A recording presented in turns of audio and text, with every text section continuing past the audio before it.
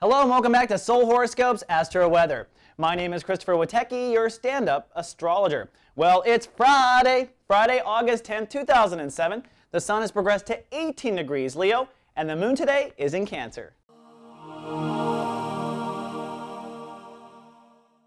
Well, examining the planets, it is a very powerful weekend and lightcast weekend. That's because the moon, now in Cancer, yada yada, will move into Leo. This is the fifth planet to add to the equation. What it does is kind of emotionally synergize all these lessons we've had here in Leo. This is us emotionally stepping into our power. And each of the 12 signs, I'll talk about where you're making this transition and how you'll most likely react to it. But then on Sunday, lightcast day, the sun and moon coming together in a conjunction, the new moon, and the most powerful day of the month to lightcast, to pray, to tell the universe what you expect to have happen, because you got two planets standing right behind you. Before we get into the details of your individual manifestation, let's look at the moods of all 12 signs and what they're realizing, starting with the fire signs. Aries, sunny and inspirational this weekend. It's about their dreams. The Leos, sunny and feeling cooler than ever. It's the launch of Leo 2.0.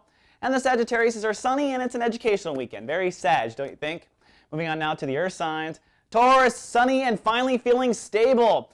The Virgos are partly cloudy and rather withdrawn, unfortunately. And the Capricorns are also partly cloudy and very vulnerable. They got real private issues.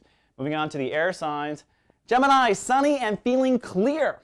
The Librans are sunny and starting to feel their place in the world, so they'll be very social. And the Aquas are sunny and having a bit of emotional tension in relationships. So if you're married to an Aqua, be prepared.